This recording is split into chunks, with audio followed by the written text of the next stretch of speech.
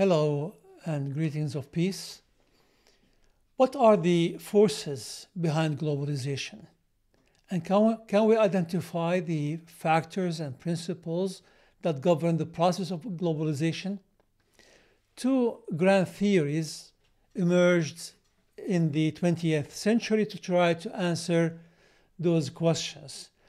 The first one focused on convergence of world cultures as the main pattern that govern globalization. They have argued, those who advance this theory have argued that all cultures have to go through the path that traversed by European culture and cultures towards modernization. And so Europe became the model, the benchmark for the entire global society to follow if they want to achieve modern conditions that enjoyed by European societies.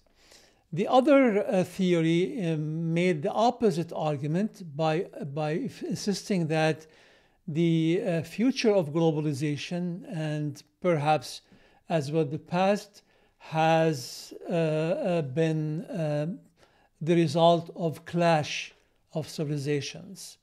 And so we have the convergence of cultures and the clash of civilizations as two grand theories attempting to answer those questions. I would like to reflect on those arguments made by these two theories, and hopefully out of that we could really come up with some conclusions that could help us dispel some of the mystery around why do we come to this global moment in the history of humanity, and where do we go from there.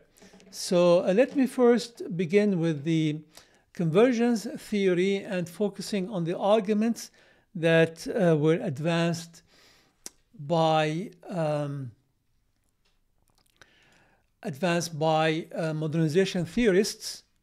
But before I do that, I would like to share with you again the definition I suggested of globalization. So the definition here is that globalization is the gradual convergence of public ideals and social experiences across world cultures, which is again shared with the convergence theory, the notion of convergence, but the difference is that while this definition focuses on public ideals, that's to say the values that govern public life, and on shared experiences and exchange of experiences, the other one provides, as I said, Europe as the final model for anyone who would like to advance, and talks about, as we'll see shortly, about a total cultural embracing of European culture. So convergence, according to modernization theory, which was advanced by a number of scholars around the middle of the 20th century, including scholars like Seymour Lipset, David Apter, Walt Rostow, and Daniel Lerner.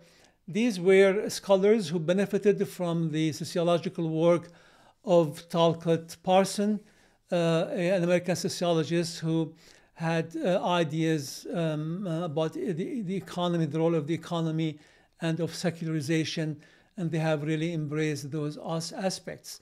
So for societies to develop, they have to embrace liberalization policy toward the economy. They have to focus on the economic activities, and having liberalized economy. We'll see shortly what that means. And the other element that has been emphasized is social secularization. So religion has to be marginalized, has to be pushed to the side because it's an obstacle in the way of modernization and progress. In fact, the disdain of religion was very thorough. Let me share with you this quotation from Daniel Lerner. He presented in his the passing of traditional society, presented a very advanced call for social secularization, and had a lot of pleasure of noting that, well, Islam is no more important in the life of the Egyptian society, which was he studying, and other perhaps Muslim societies. So as you could see here, religion is seen by Lerner as an obstacle to be avoided and to be pushed aside. Now that takes us to the more refined account of convergence that emerged in the 1989 in an article that was written by Francis Fukuyama under the title of The End of History. This article was later on expanded into a full-fledged book titled The End of History and the Last Man. In this book, Fukuyama celebrated the triumph of liberalism over communism. This article, as I pointed out, was published in 1989, which was the year in which the Soviet Union collapsed. And so that was a signal for Fukuyama then that this is really the end of history. And by that, he adopted the notion advanced by Hegel, end of history, meaning the end of the evolution of political institutions into the liberal democratic institution.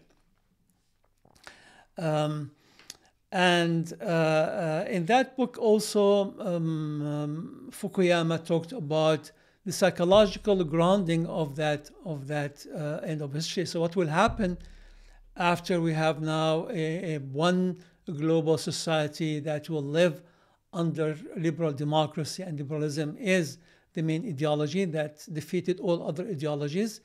He thought that for that to happen, then there must be some sort of taming or restraint of human desire to achieve glory and supremacy.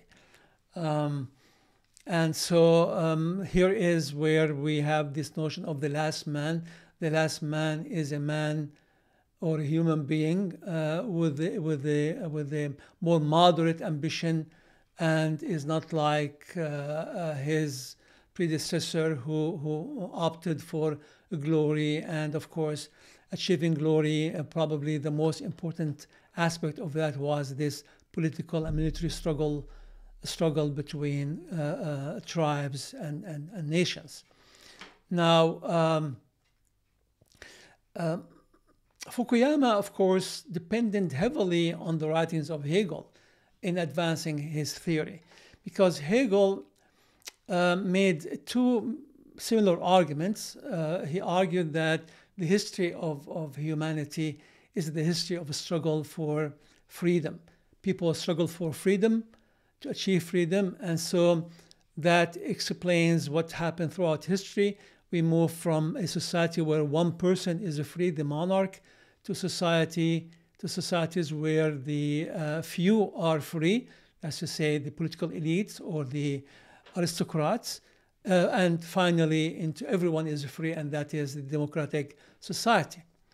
So that was part of the argument of Hegel. The other part about, of course, human psychology that explains why people sought freedom and sought to advance their political conditions, having to do with an important psychological element, which is the pursuit of recognition.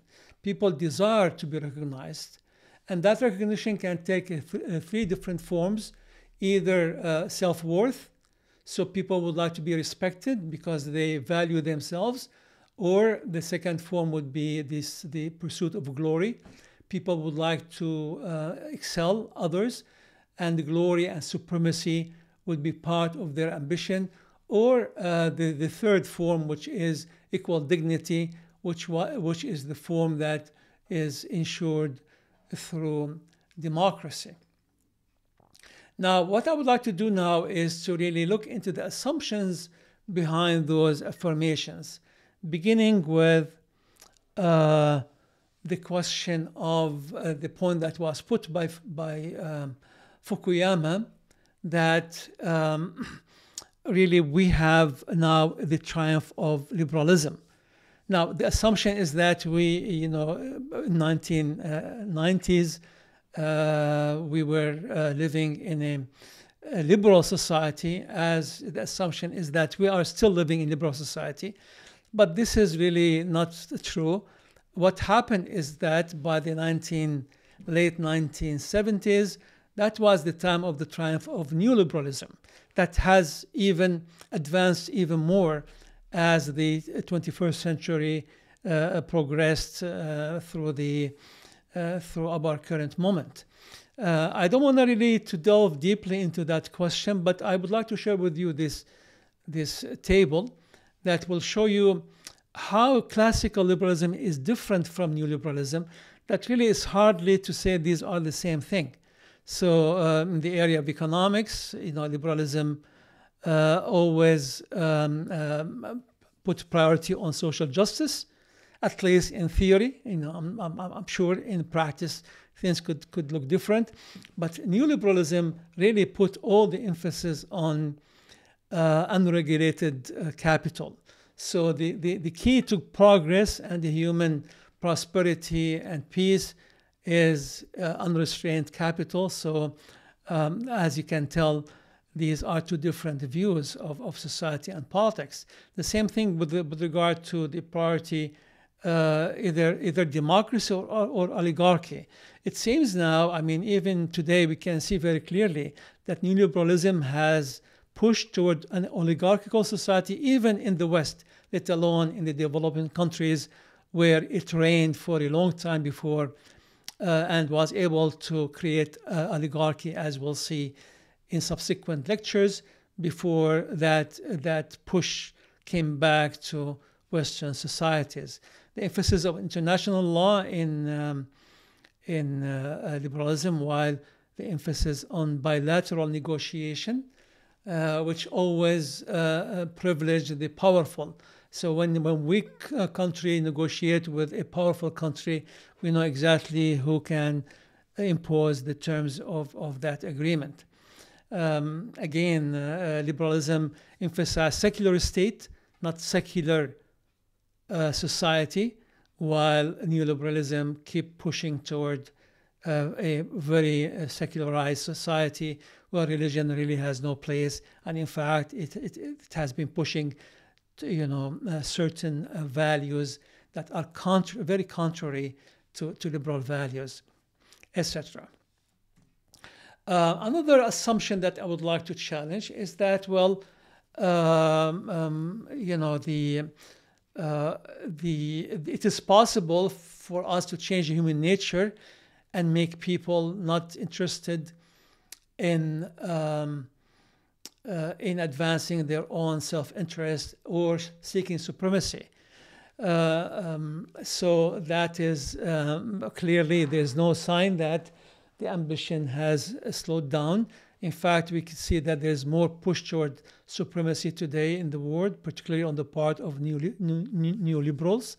But in fact, beyond that, as I have tried to show in this diagram, trying to suppress the desire to excel and achieve higher conditions is not desirable, because the only way to achieve that is to impose a tyrannical system. So no conflict, because conflict is part of a human society. You can't do away with conflict.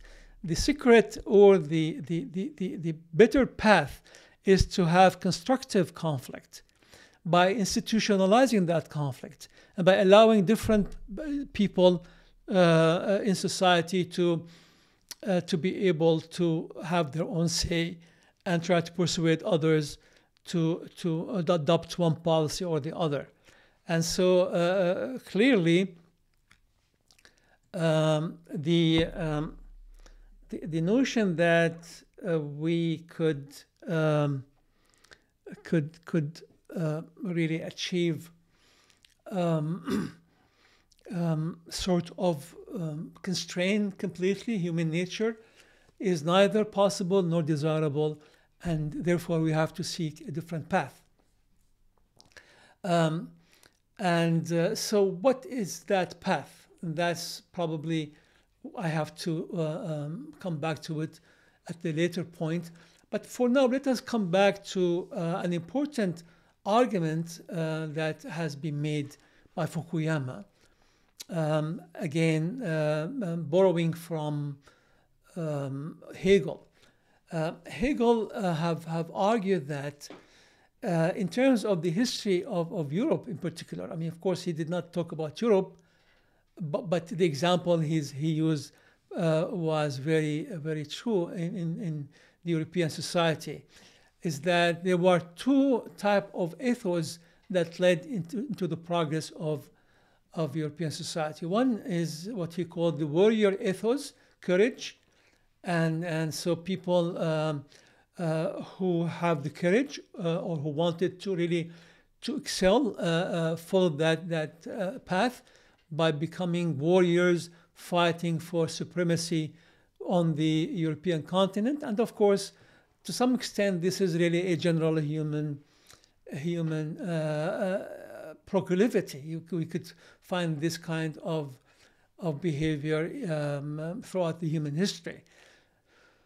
So it is true that this is really one path that we could observe. The other path is what he called the work ethics.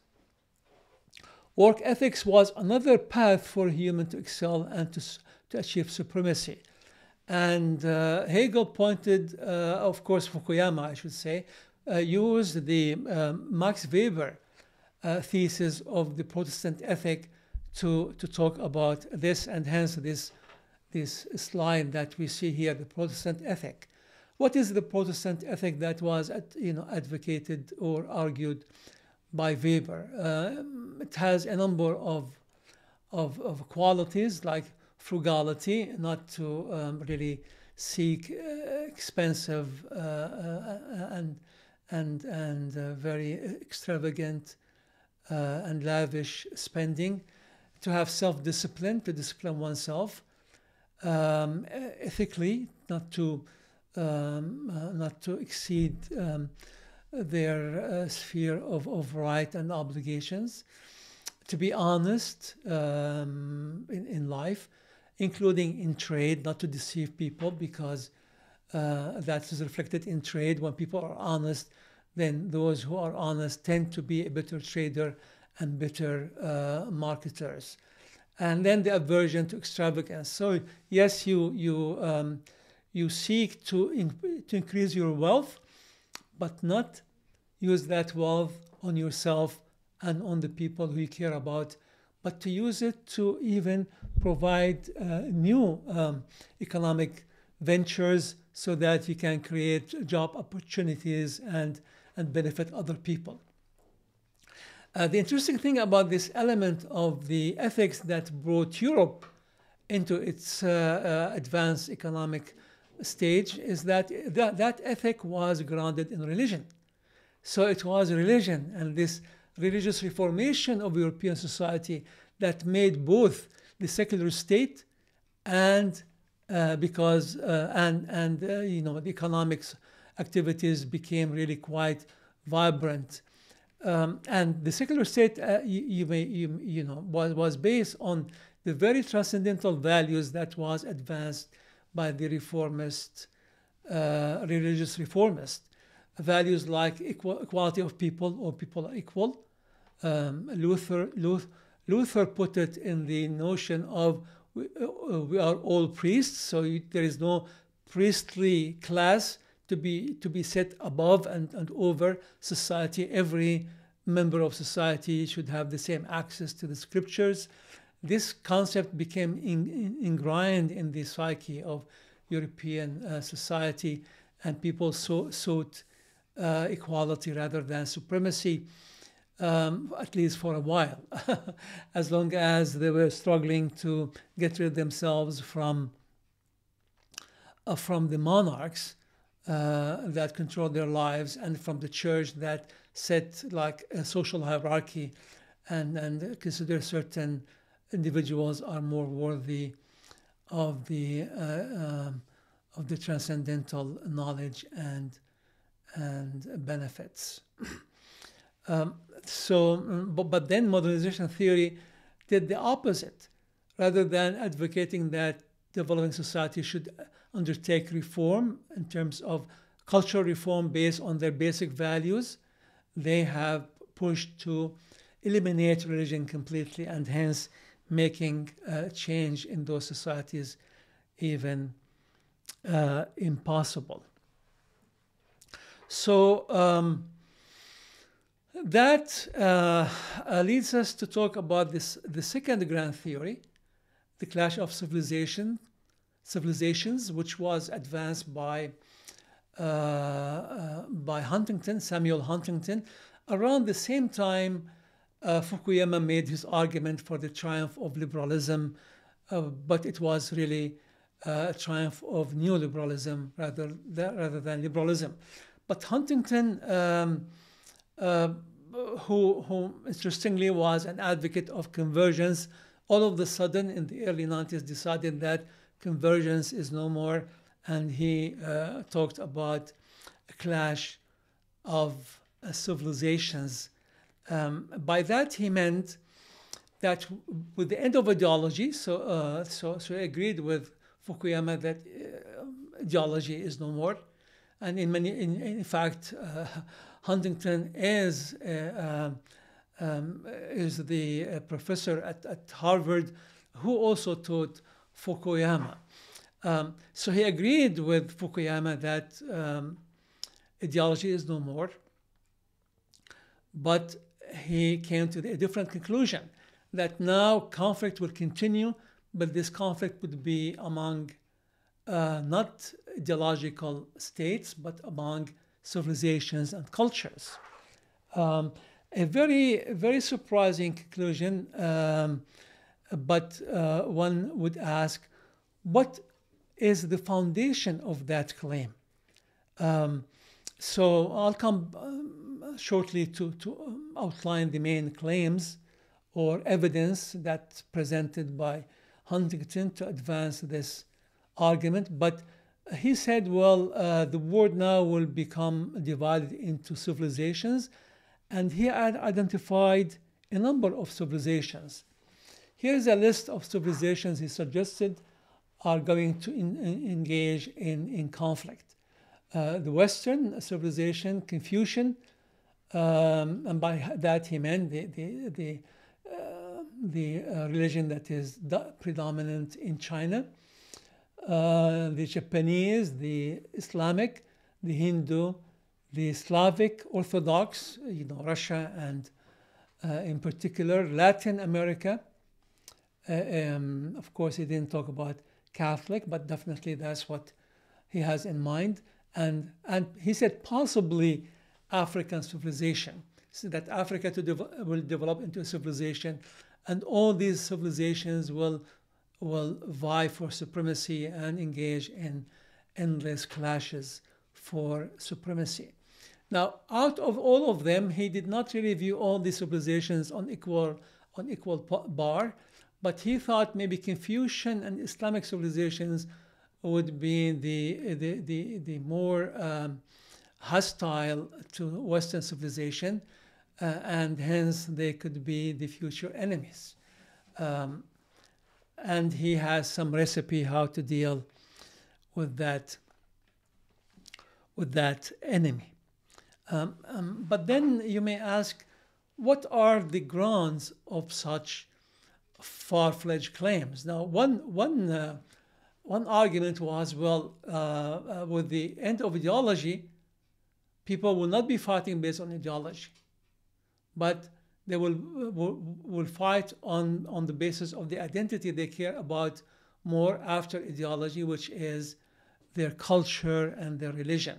And culture and religion became the dividing line between nations or between powers.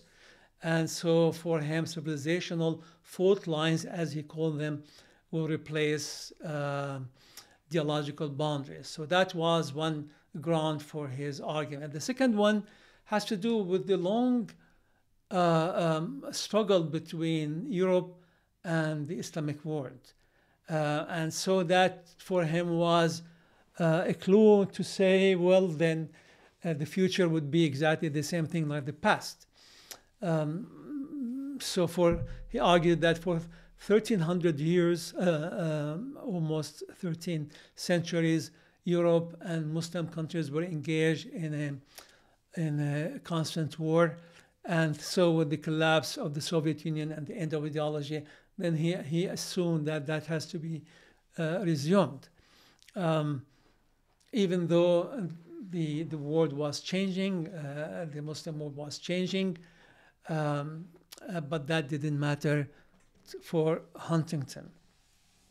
Finally, the revival of religious sentiments all over the world, including in the West. He realized that Western people now are more keen to identify or to search for religious, worldview. And he confused that with the desire to go back into conflict with people of different religions. Now, definitely within all societies, you might find a group of people, usually these are the tiny minority, fringe groups often, who really entertain this kind of thinking. But to generalize from the fringe to the mainstream cultures and societies was really an uncalled for conclusion. And I would argue that the reason for his conclusion is that, first of all, he has understood human history through his reading to Western history. And this is not the fault of Huntington alone. This is a general trait by many sociologists and psychologists and social scientists in general, that they generalize from the European experience into the global experience, and this is a big mistake, as we'll see in subsequent lectures in this series focusing on globalization. Europe is not a typical example of how the rest of the world and previous civilizations dealt with their own internal issues.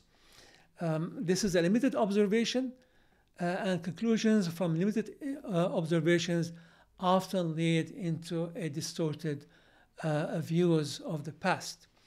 And that's why we saw in the first lecture, how Karl Jaspers urged the scholars of his time, I'm talking about the late 1950s, that they should really go beyond European history to understand world history and to see Europe as part of a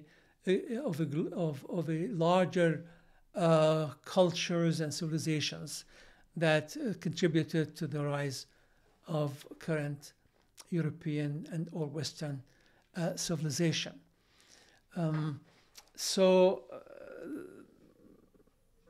This is definitely a problem for us when there is when you look at Europe as the only model for progress and development, when you ignore other civilizations that contributed even to the rise of Europe. How did Europe rise from its feudal system with lack of knowledge into modernity? That's something we'll focus on again in a separate discussion. But Europe depended greatly on previous civilizations, particularly on the Islamic civilization itself, to gain, advancement in science, technology, and in even philosophy.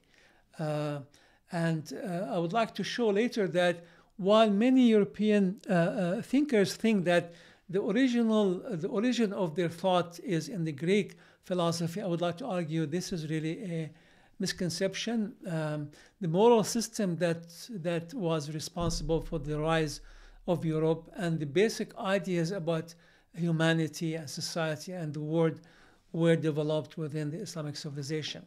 But that is to be left for another discussion. For now, let me look at one concerning aspect of Huntington thought, which eventually fed into the current far-right ideology. So the far-right ideology really could be found clearly in the work of Huntington, The Clash of Civilizations, and more so in another book he authored in the early 21st century, the first decade. In 2004, he published a book called Who Are We?, talking about the American experience and insisting that what made people Americans is not only their shared principles and values, but also their culture. And he's talking about European culture and their ethnic background. My goodness. That was quite interesting to see from someone like Huntington, who was early on pushing toward convergence and having a global society. And here we have a new person emerging in his last two books, particularly the last one, Who Are We?, about the American identity, and trying to frame this identity in four factors, including the ethnic factor. So he was not happy that the American society was becoming a multi-ethnic society. And that's exactly what the far right has been doing to try to turn the clock back, but that is a tall order because you cannot reverse history. You can advance history, but you can't reverse it. Another concerning, so you see here how he, in this slide, we could see how he is blaming Islam, saying that the problem is, he doesn't say the problem as being, Islamic fundamentalism, but in fact Islam itself. And that's really also a point to my earlier argument that if you don't understand anything before the Enlightenment, or for that matter, the Reformation, if you don't understand how the Reformation came about and how the Enlightenment came about in Europe, then really you cannot make any a good understanding of Islam and how it relates to contemporary society. And so to blame even Islam, not certain Muslims or certain narrow-minded Muslims, is quite a problem, and this is sort of seeding the, putting the seeds of hatred and of conflict between two huge group of people. Then it is not only that he did not really appreciate the impact of Islam, and he confused current nihilistic Islamic fundamentalism to Islam, or for that matter for Muslim societies. He has shown the anti-democratic not only tendency but really position. He now stand in opposition for expansion of democracy beyond the Western borders, because he argued that in the rest of the world, when people become democratic, rather than promoting Western cultures, now they would promote their own cultures. What is wrong with that? What's wrong with that is this is a very Eurocentric look at the world. So for the world to be peaceful, for the world to be trusted, for the world to be considered as a part of the free world, then it has to become it has to mimic European society, and mimicking really would not lead anyone to progress. Of course, deep in this conception is this mistrust of diversity and pluralism. This is an old European problem. We know that Europe throughout the history has tried to impose one culture, one language, and one religion whenever the monarchs and the whoever hold power could do that. So in France, the French language was imposed on many people. The same thing in other parts of Europe. This is this Eurocentric view of the world, that for the world to be peaceful, it has to be exactly following the same culture, which is really a tall order. But because culture is not it is not a constant thing. Cultures keep changing. You can't have really one culture. American culture today is different than when it was in the mid 50s or the 19th century or in the 15th century or the 10th century. Culture always changes, and you can't really make culture the benchmark for other society to develop, because what you are saying to develop, you have to submit to me. I have to have supremacy over you. I have to always teach you how to live and how to behave, and that cannot be. That cannot be really the way to the future. The way should be completely a different approach to society, and we'll talk about that approach in a later lecture. But this should be based on the global pluralism. We must really see the diversity of culture as something that we have to appreciate. What should we really push toward is trying to advance a certain universal values that are part of the public discourse, where people can come together in the public sphere, but their cultures, their private cultures, cannot be really come under the control of any centralized power. That's so dangerous. And that would lead into, again, the return of the society of the masters and slaves that Hegel tried to show that this was the beginning, but eventually work ethics trumped the warrior ethics, and the modern society was developed to try to respect knowledge and respect debate and free exchange, and relegate power to the second level. This kind of model succeeded to great extent in national politics for short periods of times, but it's worthy to be examined and to be looked into. But to try to advance a theory of international relations, international politics, that push toward the supremacy of one particular culture, which is changing all the time, which, as we'll see in our subsequent discussion, is a culture that is gradually losing the very values and elements that were responsible for its formation in the first place. Transcendental values are going down the drain today in modern society.